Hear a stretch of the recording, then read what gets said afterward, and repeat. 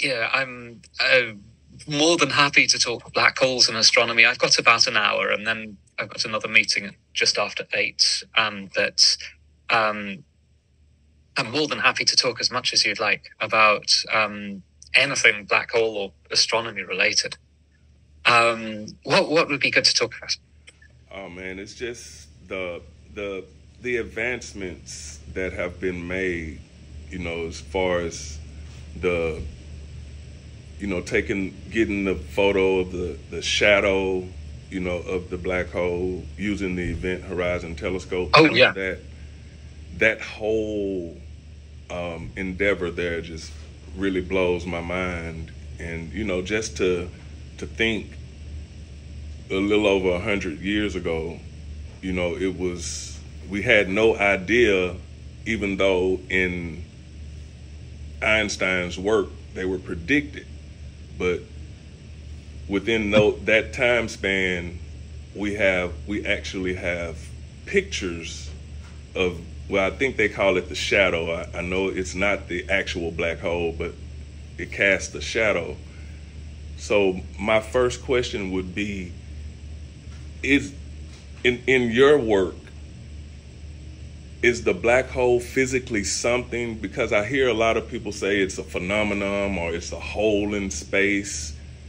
But then I hear about rogue black holes, black holes that are moving across moving across the galaxy in, the Milky Way galaxy.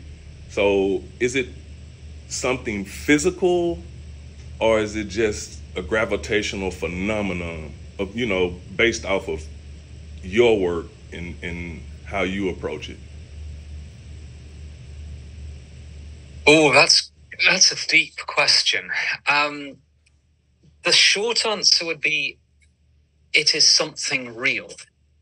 But the long answer would be no one really has a good idea of what that real thing is. So I'm going to give a fairly long-winded answer to this. I do apologize. No problem at all. When Einstein first dreamt up general relativity, the first, what people call black hole solution, or no, let me rephrase that. The first solutions to the theory,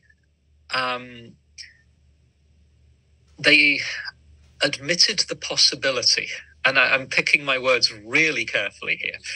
They admitted the possibility that there existed objects where something seemingly impossible happened when those objects got incredibly dense. And there's a famous, well, in astronomer land, there's a famous set of letters back and forth between Einstein and another physicist called Karl Schwarzschild, where Schwarzschild said, "Hey, Einstein, I've got this solution to your equations." And Einstein wrote back and said, "Well, that can't be right, because if you make the radius smaller than this number, you get infinities and really weird behavior, so something must be wrong." And this all remained, these objects remained completely theoretical. No one outside of theoretical astrophysics really cared about them. They came to be called black holes, but the name black hole is actually older than Einstein. It goes back to sometime in the 18th century, for a sort of slightly different sort of object. But the key thing is that they remained completely theoretical ideas that no one really cared about, because whenever astronomers actually looked at the sky, they never found anything that looked anything like these objects would look. And because these objects were predicted to be what's called extremely relativistic objects, that is, they have all these sort of weird and wonderful features, like time slowing down relatively right beside them. And when astronomers looked up at the sky, they saw nothing like this.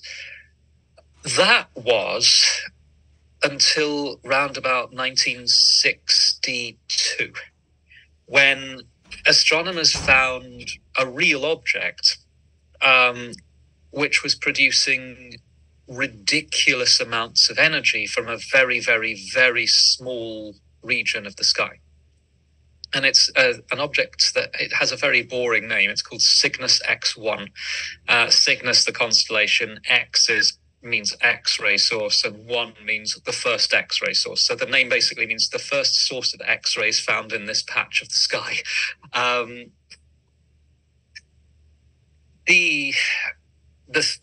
The reasons for this would take a little while to go into. I'm happy to do that if you'd like. But the upshot of this discovery was that astronomers could not think of any object that would produce this much energy from this smaller part of the sky. The only object that would do it was this theoretical object called a black hole that Schwarzschild and others had proposed exists. The issue with that, though, was back then, and still is now, that black holes within general relativity are fraught with issues. They have a divide, they have an infinity in the middle, where you have, the theory says you have a divide by zero, which is basically mathematics saying something's broken down.